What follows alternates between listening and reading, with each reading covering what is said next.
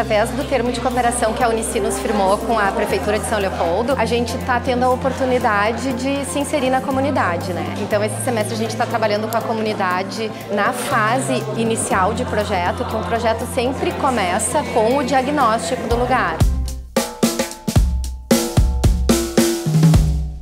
A gente está desenvolvendo esse projeto aqui na comunidade, que é uma troca bem interessante, porque a gente entra em contato com uma realidade que é muito diferente da nossa. O projeto Inclusão Urbana, ele surgiu da necessidade do município de regularizar algumas áreas ocupadas, áreas públicas, né, para que pudesse viabilizar também aos alunos uma experiência prática, né, concreta.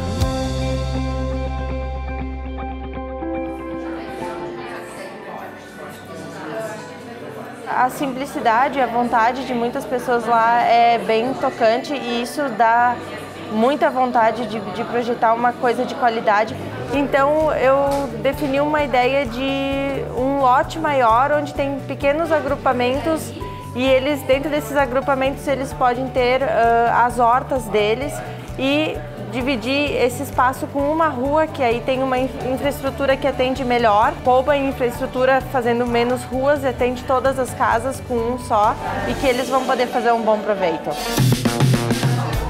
Certamente os alunos desse ateliê não saem da mesma forma que entraram, em termos de pensar coletivamente e para o bem de uma sociedade, né? Que é a arquitetura social, que é o que a gente faz aqui.